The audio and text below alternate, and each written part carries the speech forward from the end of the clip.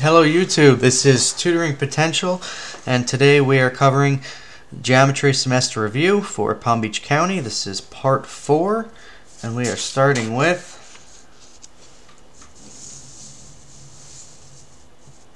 number 35. If we want to find the value of x, the first thing we're going to do is see that these are a linear pair. So we'll take 180 minus 116 to fill in 64, and the three angles in triangle sum to 180, so we'll sum 75 and 64 to 139. We'll subtract 180 minus 139 gives us 41. And number 36, we have vertical angles, so both these angles are 110. We add 110.58 to get 168. We subtract that from 180, and x equals 12.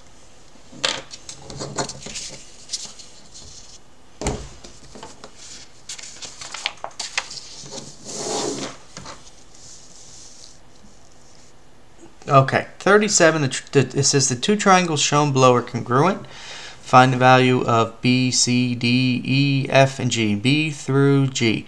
Well, what they should do, it looks pretty obvious. Well, they're oriented the same way, but it really should name the three vertices of each triangle and tell you the order. Like, say, I don't want to add more variables, but say X, Y, Z, and Q, R, S. It should tell you the order.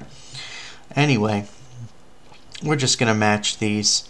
And B is this segment 12, C is this segment 5, D is this angle 23, E is the right angle 90 degrees, F corresponds to this angle 67, and G is the hypotenuse 13.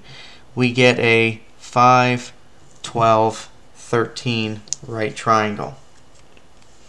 And what I want to do just real quick is to see if I take, let's see, if I want to take the sine of 23 to the opposite over the hypotenuse, which would be 5 over 13, which is 0.38. And if I take the sine of 23 degrees is 0.39. Okay, I just wanted to check to see if those angles were going to be pretty close, and they are. What other information do you need in order to prove the triangle is congruent using SAS congruence postulate? SAS is side angle side.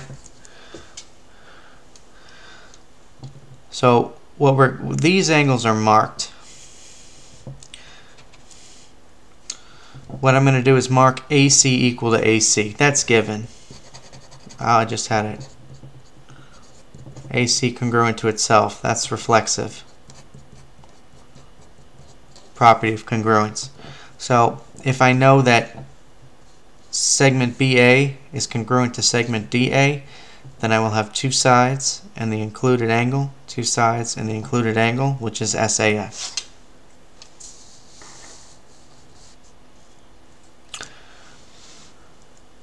To prove, again, the triangles, it should name them. It should say DAC and BCA, but it doesn't.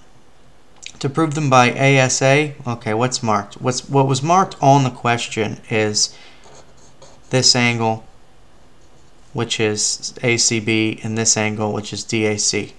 We'll mark AC equal to itself. I mean, we know that it doesn't count for the question, most likely. But if we have angle BAC congruent to angle ACD, then we have angle, side, angle, angle, side, angle. Then I just redrew the same figure by SAS, and I had the same two angles here, and this side, shared side AC. If I know segment AD is congruent to segment CB, then I can prove that those two triangles are congruent by side angle side. Okay.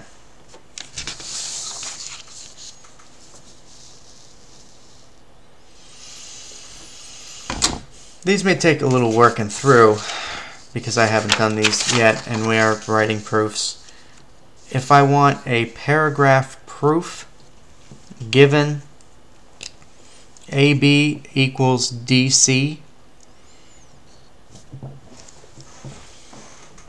and AC equals DB, and I want to prove that triangle ABC is congruent to triangle DCB, right? That's what they should do. They should show you the order. Well, in a paragraph proof, I'm not going to restate my given. I'm going to say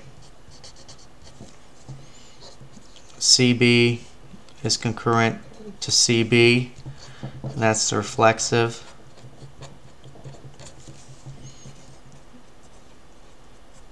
Property of congruence.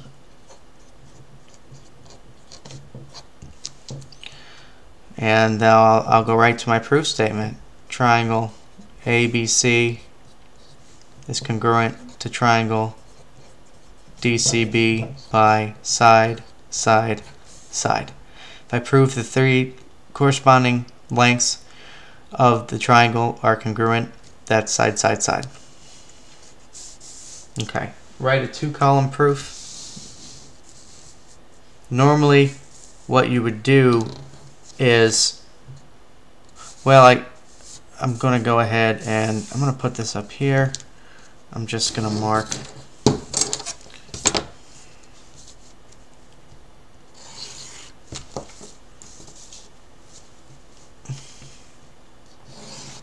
okay, statement, reason. Now again, the test is multiple choice, so you won't be asked to do this, at least on the ones that I've heard about. I'm going to go ahead and write all the given. Ray AC bisects angle DAB. Ray CA bisects angle DCB.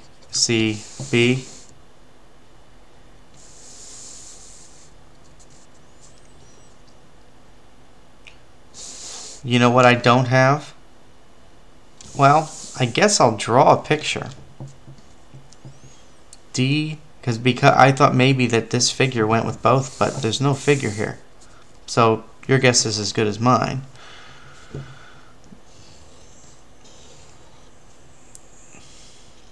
Ray,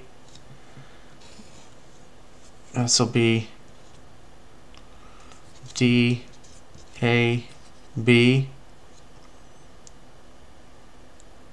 Ray AC bisects DAB, and CA bisects CA. It doesn't make sense. AC bisects DAB and CA bisects DCB. I guess it can't go with these because AC doesn't bisect anything, and my other problem is that these are rays. So if I have two rays this way, I really have a line. Okay. So then these two angles are equal. Okay. Sorry that was all off camera. What's going on is that I have line AC and it's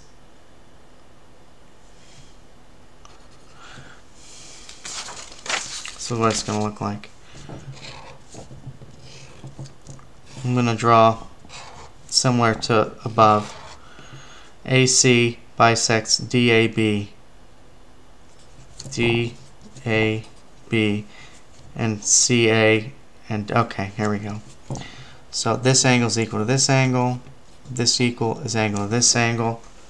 Alright, now the reason one is given. And then really what I'm going to do is I'm going to say this side is equal to itself, and then I'm going to prove the triangle is congruent by side angle side. So there's no way to really keep that on camera. CA is congruent to CA, and again they're using reflexive property of congruence. I would write them out if you ever have to do this on a test. And then I'll go ahead and do the proof statement.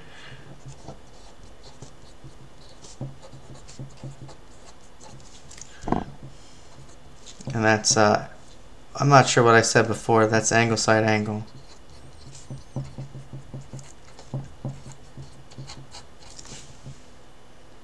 Okay.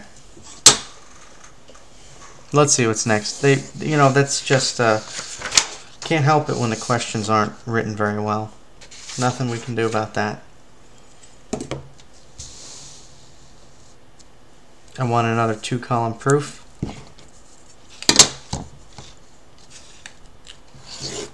Let's see if I can do this in a couple minutes here.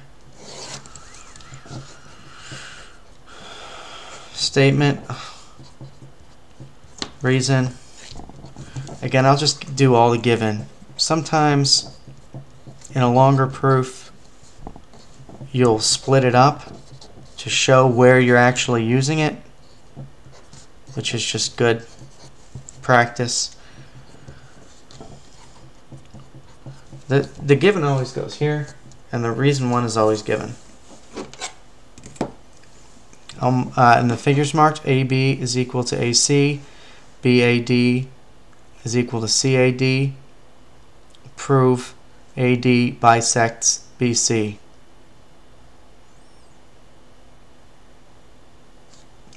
Technically, I could do this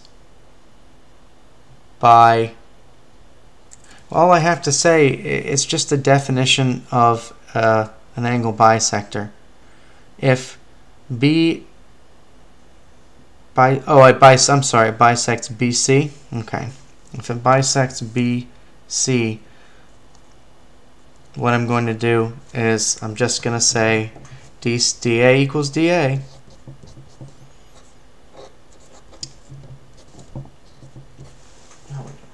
We're good.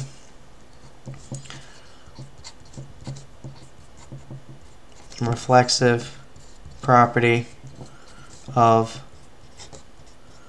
they're really hammering the congruence property. That might tell you something as we go to this test.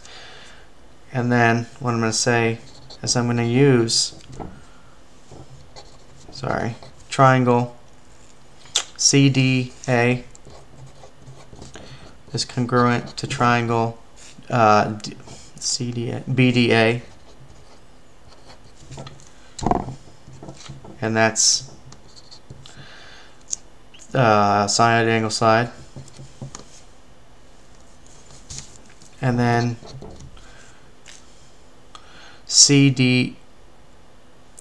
angle CDA equals angle BDA.